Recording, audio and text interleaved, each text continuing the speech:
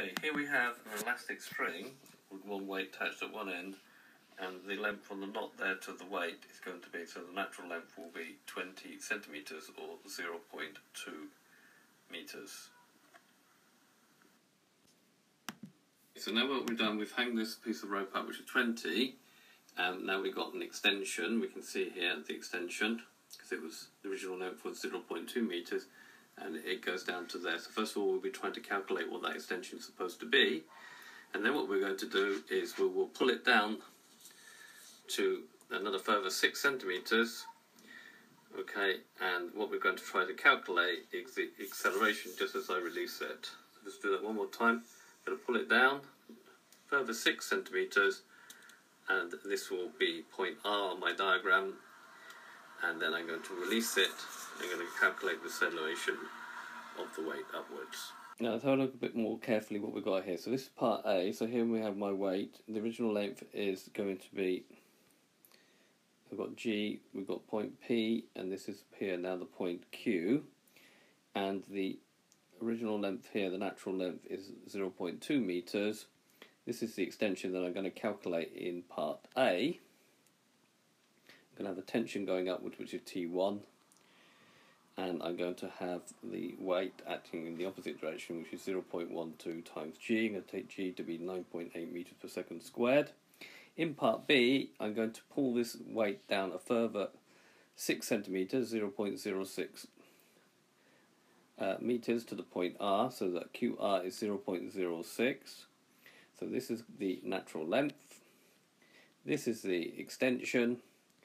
And this is me going to pull it down a further 0.2 metres. So the important thing to realise is that the total amount of x, you're going to apply Hooke's law in part B, is going to be x plus 0.06.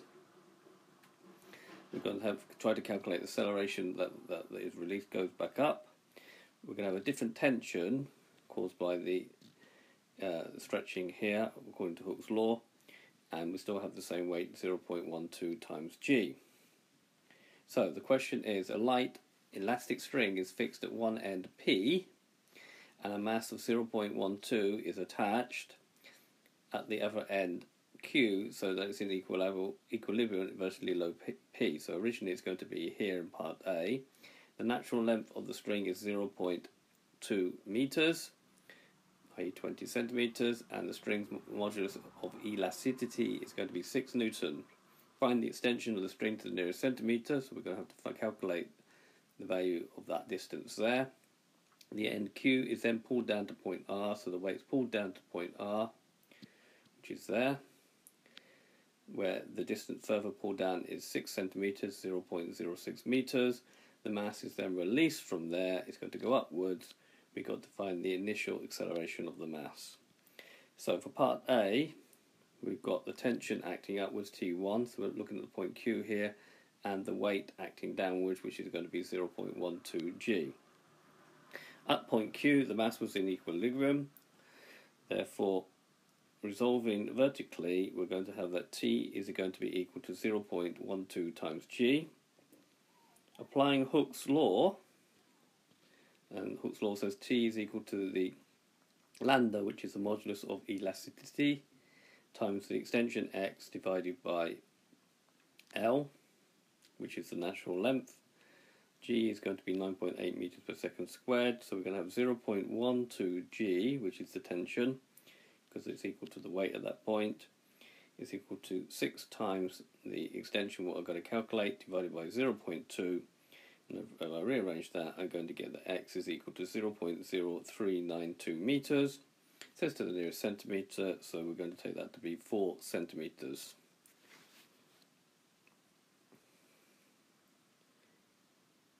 Right, in part B, it's now been pulled down to this point here.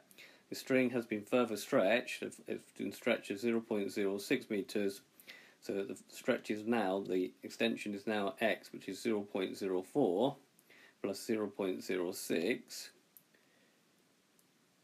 And we need to calculate this new tension, the value of the new tension when we do that. So the new extension is 0.04 plus the further bit that I pull it down, 0.06. This is the initial Essentially, if I just let it be in equilibrium, then I have to pull it a further 0.06. That's equal to 0.1 meters. Applying Hooke's law, T is equal to lambda x over L. So T2 will be 6 times 0.1, the new extension, divided by the natural length. Natural length was 20 centimeters at 0.2, so careful with the units, which gives me exactly 3 newtons.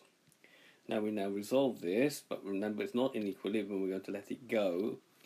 So we have to apply Newton's second law, which is F is equal to ma. F will be T2 minus mg is equal to m times a. So it's going to be 3 minus 0.12 g is equal to 0.12 times a. A is what we're trying to calculate. So A will be equal to 15.2 meters per second squared when we initially release it. Okay, so there's been a video to show you how to calculate initial acceleration once we pulled down an elastic string and released it.